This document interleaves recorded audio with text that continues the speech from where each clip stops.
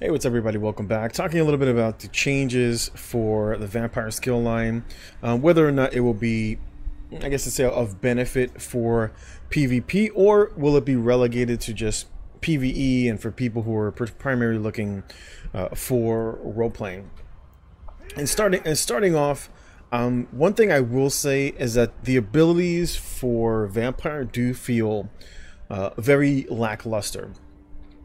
I think certain abilities will be useful to certain classes, but for the most part, right off the bat, I feel that vampire will be kind of useless, especially because there's going to be a lot of damage for next patch.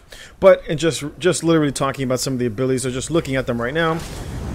So we're just doing a little bit of leveling. Your main spammable is going to be here, Eviscerate. It's literally a reskin of... Uh-oh. It's literally going to be a reskin of Burning Embers. As you can see, it literally has... Did I not take it off? I didn't. It literally has the exact same animation as Burning Embers, the little swipe that you do, and we'll just take a look at that. Kind of go here to the class abilities. Right, so looking at Burning Embers, you can see it's literally the exact same animation, except one does fire damage, right? Oh, and then the other one, it's literally the same animation, as you can see. You've got a stun, which is literally the same animation as Breath of Life. You can actually perform the stun.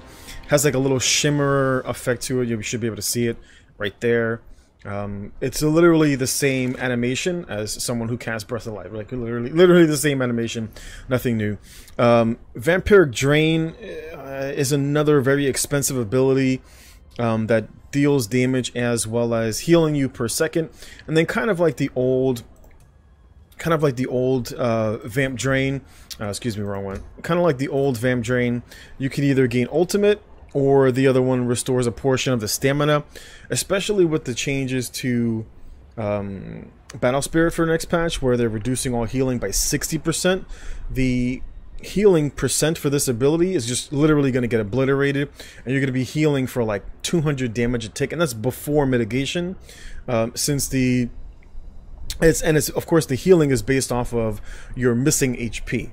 So it's kind of like for those troll tanks that run around with like 60k HP, it heals for a percentage of your missing HP. Very useless in my opinion, and of course the other one just generates ult. There is another ability here with Mesmerize, which is basically your main form of stun, which basically I showed you, which is like the Breath of Life animation, as you can see. And so it stuns in like a little bit of a cone, and then one either snares, and then the other one then becomes like an AoE all around you. One ability that I think probably will gain some usefulness on certain classes, primarily on either Stamina Nightblade. I would say primarily on people who like to snipe. Primarily because, one, they sit so far back that they gain the best benefit from utilizing Simmering Frenzy. And it says the bonus cost increases the longer it remains toggled. And so basically it says allow your monstrous appetite to take hold, increasing your weapons and spell damage by 630.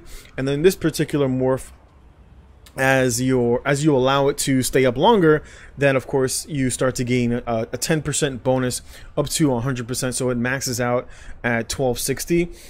You might gain some sort of use for it really quickly on a bomber build, on a Magicka Nightblade bomber build, but I would say primarily it would be on someone who's playing very far away, i.e. snipe builds, who even if once they secure the kill or don't, can just basically roll dodge, cloak, and then detoggle, because you can put the actual ability on and your HP will drain. This is basically what it looks like. As you can see, my HP drains, but it doesn't kill you. So that's primarily the class that you're going to see making use of it. Would be a class that's like I said, a Nightblade. It's primarily a sniping Nightblade, because on a melee Magicka build, the last thing you want to do is literally lower your own HP, because most of those builds are typically very glass cannon with very low HP, and they're just literally trying to get in, do as much damage, burst, pop the roll, get Vicious Death to proc, and then get out. The last thing I'm sure that they're going to want to do is sit there draining their health for 1700 every second, while this ability is toggled just for the extra damage.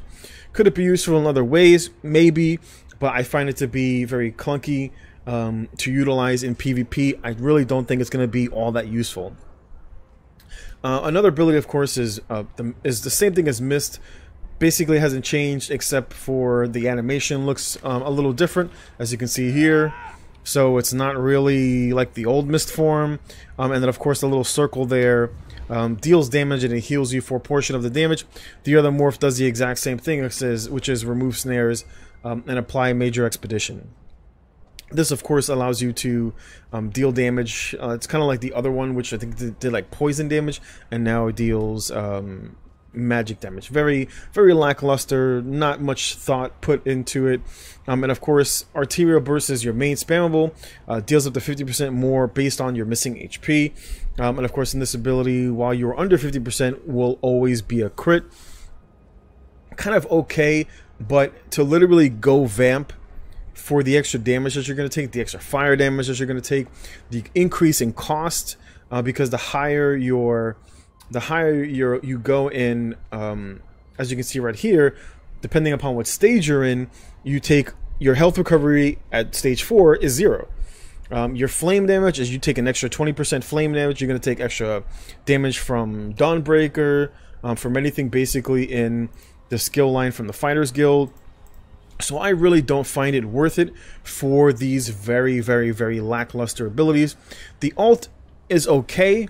It deals some damage. We can show it right here, kind of showcase it right here.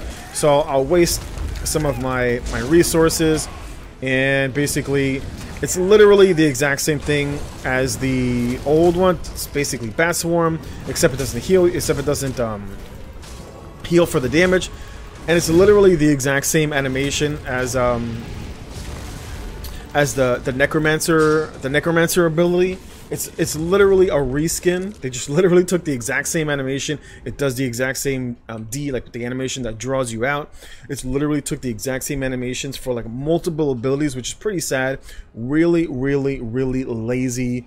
Really, really lazy develop work, especially for the, I understand that it is free, but quality counts in a game that after 5-6 years of development is still having problems with lag, still having problems with imbalances, still having problems with skill delay, and it really shows in the quality of the work that ZeniMax puts out. And when they do stuff that's good, I'd say, hey, you did a good job. Like for example, when I talked about the quest in Ellsworth, the artwork, amazing. But for what I see here, this is just indicative of just a lot of laziness, and not really a lot of thought and went into the animations. The skills very mediocre. I would say the only real good ability, and it's very situational, would be utilizing, like I said, Simmering Frenzy. The stun, literally, it's the same animation of Breath of Life. You can see that. The other ability, what is it called? Arterial Burst, literally the exact same animation as Searing Strike. And of course, your ultimate, literally the exact same animation as the Necromancer Colossus, not the Colossus, when they turn into the big Goliath. When they turn into the big Goliath, it's literally the exact same animation. So you see a lot of lazy work, and it shows a lot. It shows in the lackluster abilities. While it may, the one thing I know, this will be very trolly, kind of like people who utilize the Necromancer Goliath ultimate. It's like people that just literally just don't want to die. And this is basically Goliath 2.0, except you'll actually take a bit more damage. Similar to the Goliath ultimate, it does heal you for percentage of all of the damage that you do, whereas the Goliath ultimate has that little AoE that it does, and it heals you for a percentage of that damage. I believe it's 100% of the damage, but in PvP, of course, it's 50%. And some of the other abilities, very disappointing. Not really a lot. I think the passive is currently bugged. Actually, excuse me, it's only in stage 4. So you only gain the unnatural movement, where you kind of go invisible, and gain the sprint reduction. when you're when you're at stage 4, because you really get nothing, as you can see from the passive, which I find kind of weird and kind of lackluster. It does force you to go into stage 4, and there aren't really a lot of great rewards for being a stage 4 vampire, because your abilities are just going. Your vampire abilities will be cheaper, yes, but then your regular abilities will continue to go up in cost.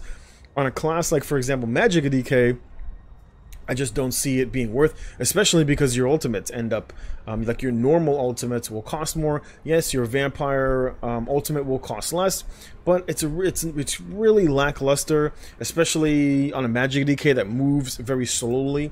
You're not really going to make that great of a use out of it. In my opinion, I really don't find it all. I really don't find it all that great. I really had hoped for something better, but I'm not surprised at what I see from the studio at this point.